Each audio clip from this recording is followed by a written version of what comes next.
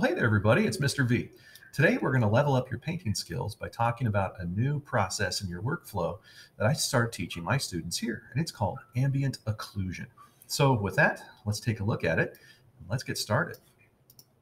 So ambient occlusion, if you've played video games and messed with some of the video settings to improve the performance by either reducing the quality or enhancing the quality, you've probably come across this term called ambient occlusion. It's a little checkbox where if you click on it, your shadows all of a sudden look a lot more realistic, but your frame rate takes a hit. So in art, especially digital art, ambient occlusion is a thing that we do as mainly looking at shading and lighting. All right. So when you're working traditionally, you're typically thinking about directional lighting. All right. That would be, hey, where's the light source? Where's the cast shadow? Where's the midtone? And how does that impact the form? And then we suggest that the form turns by changing the values. It's value change equals form change, right? The most natural way to work. Well, ambient occlusion is a little bit different than that. So ambient occlusion, if we switch over really quick to this image, looks slightly different. It feels a little bit more relief, meaning it's almost as if it's raising up out of the paper and shadows are there, but they're doing a very different thing than the shadows over here. Why is that? And what does that even mean? So in general, ambient occlusion, that is what we call a contact shadow. That would be a contact shadow that is independent of the directional light source. It is non-directional shading. So this image is the image of the inside of a room that has an LED light installed in the ceiling and the wall. It wraps around. It's pretty cool. I'd like some of that in my house. But even so, with that light source smack dab against the ceiling and the wall, notice we still have an area here of shadow. You'd be like, well, how could that be? Light's right there. Okay, that's because the light rays, wherever they come from, get trapped in these little creases. And the formula or general rule of thumb that I tell my students is whenever two planes or surfaces meet, the light rays get trapped. They're not able to escape and get to your eye. So that's the least intense right up next to the light, and it gets more and more pronounced the farther away that you get. Oftentimes in art, we use this to define creases and folds and small edges. It makes the image pop. And so if we look over here at this piece, what is being ambient occluded? That would be things that are on top of other things. For example, the mustache raises above the chin and the lips. That would not necessarily cast a shadow, but it would have an area where light would get trapped, which might be construed as the same thing. All right, the area where the tunic comes into contact with and is in front of the sleeve, that's going to be an area that has some AO. Creases, folds, even large gaps of negative space, that would count indeed as well. So breaking it down, what kind of brush do we typically use and what do you see? Well, with ambient occlusion, you oftentimes see a hard edge to a soft edge transition. You've got an abrupt start of the shadow and then a general fade out. And we call that fall off. Fall off is when the effect of a thing becomes weaker and weaker the further away from the source that it originates from. Imagine a candle in a darkly lit room. As you get further away from the candle, the light strength of that candle would continually get weaker and weaker and weaker. And the shadows would be very hard-edged right up next to the candle, but begin to get softer and softer the further away they get. So when you're doing your AO, you generally want to have a hard edge to a soft edge. It creates that relief effect. It's painted on its own layer, set to multiply.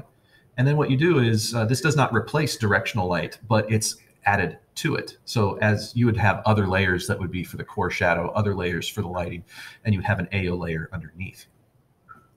So here's an example from one of my paintings where I extracted some of the AO from the rest of the painting. And then here's a portion of the layer in production as well. So again, you see very clearly defined hard edges on areas that are hard edged, on areas that are rounded, which are most of the forms here. You've got a soft edged fade to it. That's because most living things are round.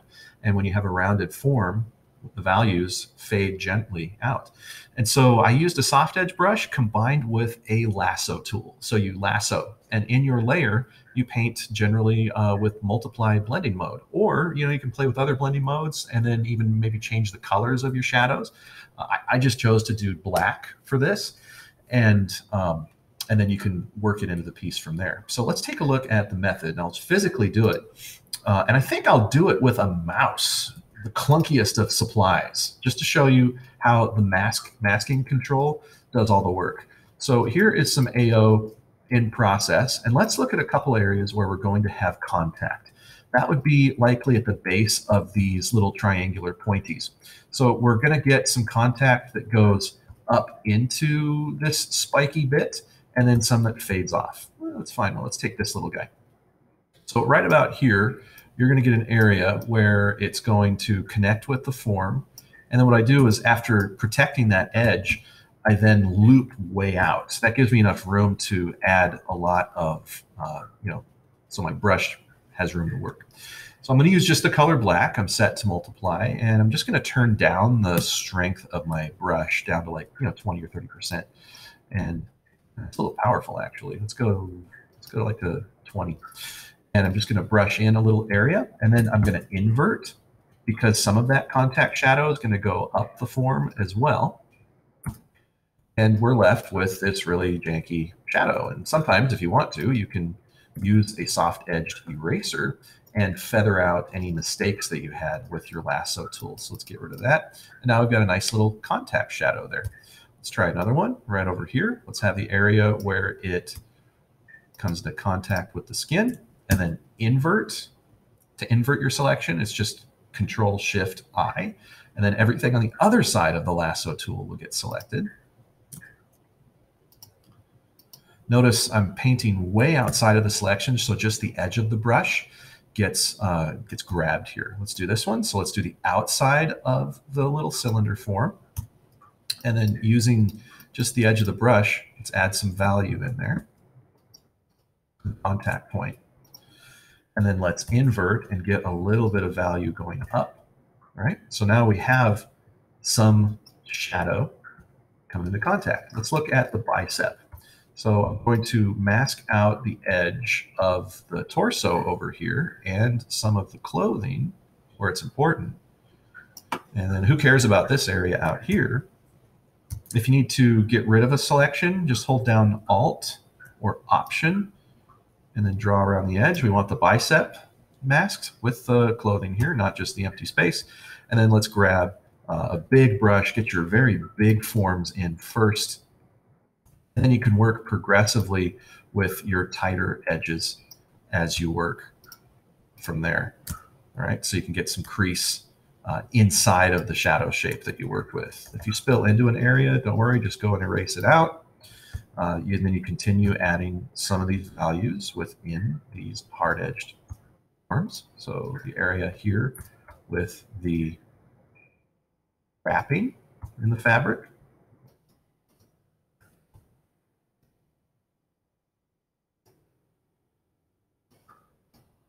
Each little wrap is progressively more and more on top of the other.